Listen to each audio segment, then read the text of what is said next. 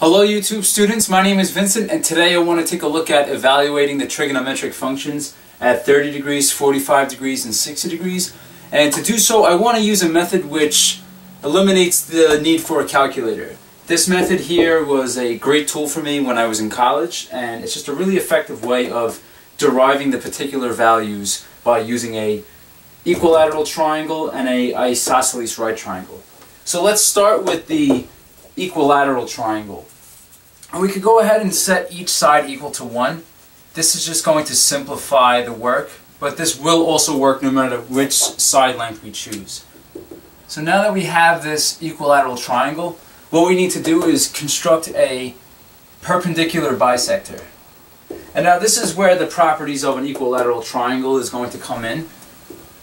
Since I'm focusing more on how this is a tool for figuring out the values, we won't go ahead and prove why when we drop down this perpendicular line that it bisects this angle into 30 degrees and 30 degrees. A quick explanation would be hypotenuse leg. Both of these triangles have the same hypotenuse of 1 and they share this same leg. So these two triangles are congruent, so these two angles have to be the same. So it would have to be 30 plus 30. And a similar argument, this would be 90 plus 90. So using that information now, since this side length is 1 and these two triangles are the same, these two side lengths are the same, so they're equal to 1/2 and 1/2. But for the sake of deriving the values, you would just go ahead and drop down the perpendicular bisector. This would be 30 degrees, 30 degrees, 1/2, 1/2. And now what this allows us to do is we could use the Pythagorean theorem. So we have a squared plus b squared is equal to c squared. And we can pick either of these triangles, but the goal is going to be to find this missing side, which I'll call b for now. So we could substitute for a. We have, instead of a, we could look at 1/2, since this leg is of length 1/2, and the hypotenuse is equal to 1, so we could call c, we'll replace c with 1. So now we have 1/2 squared is 1/4, plus b squared equals 1 squared, which is 1. So now we need to solve for b squared. We subtract 1/4 from both sides, and now we're left with b squared, and now 1 minus 1/4 is equal to 3/4. Quick way to check would just be to go ahead and make this 4/4, and 4/4 minus 1/4 is 3/4. So now to solve for b, what we need to do is take the square root of both sides. So we have b is equal to, we have the square root of 3 divided by the square root of 4, but the square root of 4 is 2. So we could go ahead now and replace b with the square root of 3/2. So now when we come over to this section here, this is where we're going to need the definition of the trigonometric functions. Now when we're evaluating, let's say sine of 30 degrees, the definition of sine is that the sine function looks at the ratio of the opposite side to the hypotenuse on a right triangle. So we look at this 30-degree angle, and opposite of this 30-degree angle is 1/2, divided by the hypotenuse, which is 1. So this is just equal to 1/2. So we have sine of 30 is equal to 1/2. Now we could do the same thing for sine of 60 degrees. So for sine of 60 degrees, we look at this 60-degree angle, and we could use either triangle. It would work in either case, whichever one we use. But opposite of this 60-degree angle is this side of length square root of 3 divided by 2. So we have opposite over the hypotenuse. So square root of 3/2 divided by the hypotenuse, 1. So sine of 60 is just simply equal to the square root of 3/2. We have the square root of 3/2 we'll write in our answer section. So now I'm going to skip sine of 45 because we're going to need this isosceles right triangle. So I want to look at cosine and tangent now for 30 and 60 degrees. And we could use the same strategy. We're looking at cosine of 30. So cosine of 30 degrees. Cosine, by definition, is the ratio of the adjacent side divided by the hypotenuse. So we have adjacent to 30 degrees is the side of length square root of 3 over 2 divided by the hypotenuse 1.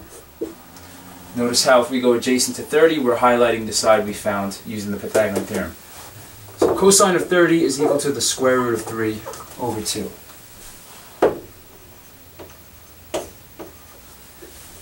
And now we could do the same thing for cosine 60. We're looking at this 60-degree angle, and adjacent to this 60-degree angle is the side of length 1/2. So we have 1/2 divided by the hypotenuse, which is 1. So cosine of 60 is equal to 1/2. And now we can take a look at tangent. I'll go ahead and erase this information. So we're looking at tangent of 30 degrees now. But by definition, the tangent function will compare the tangent function will give you a ratio of the opposite side to the adjacent side. So we target this 30-degree angle, and the side opposite of this 30-degree angle is this side of length 1/2. So we have 1/2 divided by, and the side adjacent to this 30-degree angle is the square root of 3 over 2. So now to simplify this, we could use that keep, change, flip method.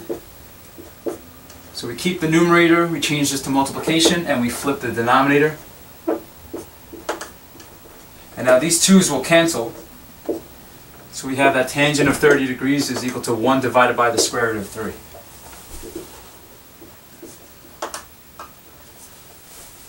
Which some teachers will put it in a different form. If we look at 1 over the square root of 3, and we multiply both the numerator by the square root of 3 and the denominator by radical 3, this would give us square root of 3 times 1 is the square root of 3, and then radical 3 times radical 3 is 3. So this is another way we could write 1 divided by the square root of 3. And now, let's take a look at tangent of 60. Tangent of 60, we're looking at the side opposite of this 60-degree angle. So we have the square root of 3 divided by 2, divided by the side adjacent to 60 degrees, which is 1/2. So the opposite side to the adjacent side. And now this is going to simplify. We have the square root of 3 over 2 times, and we can flip the fraction in the denominator, 2 over 1.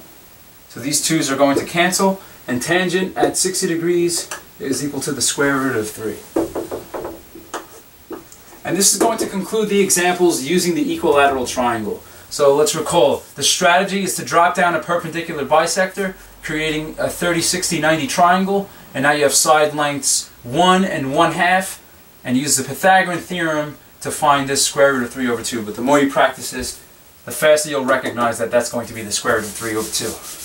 So now let's look at this triangle here. We have an isosceles right triangle, which by definition this tells us that both of these angles are 45 degrees, and we could go ahead and label these sides 1 each.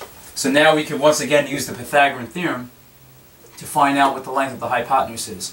So we have a squared plus b squared equals c squared. And we're looking for the hypotenuse, so we'll call this c. We have, let's replace a, we have 1 squared plus 1 squared is equal to c squared. We're given the 2 legs, so we're going to substitute a and b for these 2 legs of length 1. So now we have 1 plus 1 equals c squared, which gives us 2 equals c squared, and then we take the square root of both sides, and we have c is equal to the square root of 2. So now we can replace c with the square root of 2. So now we could use the same strategy. We're just using the trigonometric functions now. So all we need to do, we're looking at cosine of 45 degrees. Cosine will give us the ratio of the adjacent side to the hypotenuse. So adjacent to this 45-degree angle would be the side of length 1 divided by the hypotenuse, the square root of 2. If we do sine of 45, and notice how it doesn't matter which 45-degree angle we use. If we use this angle, adjacent to this 45-degree angle would also be the side of length 1, and we would still have 1 over the square root of 2. So for sine of 45, we can pick either of the 45-degree angles, and opposite of this 45-degree angle is the side of length 1 divided by the hypotenuse, so we have 1 divided by the square root of 2. The sine of 45 equals the cosine of 45. This is a special trigonometric property which we'll explore later. So now I'm just going to go ahead and fill these values in. We have 1 divided by the square root of 2. And we have 1 divided by the square root of 2 for sine 45. And now the last one would be tangent of 45. Oh, and also, before we do tangent, if we multiply this by the square root of 2 over the square root of 2, this would give us square root of 2 times 1 is the square root of 2, and radical 2 times radical 2 is positive 2. So another way we could write 1 over the square root of 2 would be radical 2 over 2. This is a popular way that it'll appear. So now we have tangent of 45 degrees. Well, opposite to this 45-degree angle is 1, and adjacent to this 45-degree angle is 1. So using the definition of tangent as the ratio of the opposite side to the adjacent side, we have that tangent of 45 degrees equals 1. So once again, just to recap, using the isosceles right triangle, we could derive the trigonometric values at 45 degrees for sine, cosine, and tangent. And using the equilateral triangle, we could find the trigonometric values for sine, cosine, and tangent at 30 and 60 degrees. Okay, well, this is going to conclude this video. Thank you all for watching, and I hope that it was helpful.